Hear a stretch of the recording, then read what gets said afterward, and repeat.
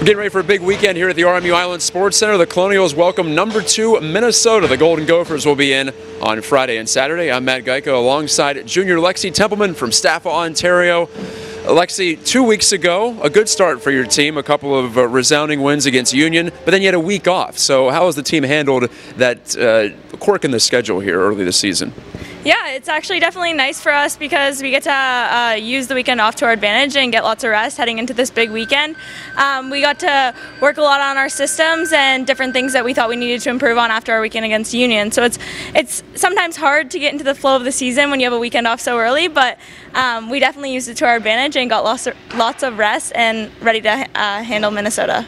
Now, when you look back at last year, you broke out a lot of points, one of the best assist seasons in Colonials history as a sophomore. What changed for you from first year to second year?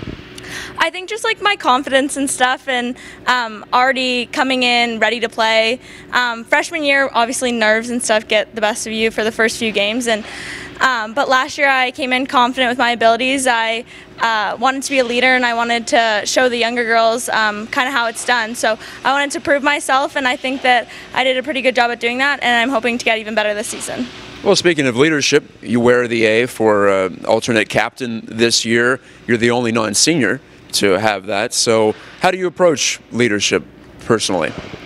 I think that for me, like, I love the word leadership, and I think that I do think of myself as a good leader. I love to be vocal, and I love to lead by doing, so I like to show people kind of how it's done. So it's truly an honor, as there could have been many people on our team. We have a lot of good leaders on this team, so there could have been a lot of people that were an A or a C, but it's definitely an honor to get to wear the letter, and I'm really excited for the season.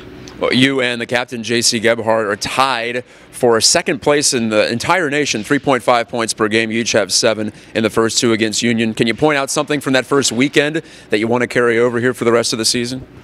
Definitely just keep it going. I think that our chemistry definitely clicked the first weekend, and I mean, if it can click the first weekend, why can't it click the rest of the season? So I'm really excited to move forward and to play with Jay moving forward, and hopefully our chemistry continues to be as good as it was the first weekend.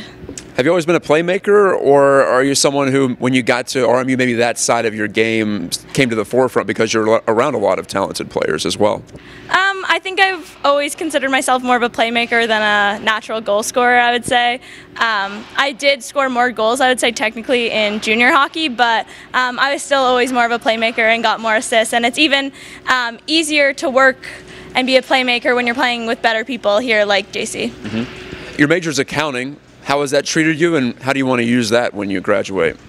Yeah, I'm a big numbers person. I know a lot of people hate them, so I really like accounting and definitely the number side of it. So I'm hoping to eventually write my CPA and work for one of the big 4 firms. And I mean, I haven't really decided where I want to work yet, whether it's Canada, the United States, but I mean, it's all kind of playing it by ear right now. Well, RMU has a huge weekend coming up. Hope you can make it down to the island. They're going to play all 4 of the national semifinalists from last year in their non-conference schedule. So this is the first of that.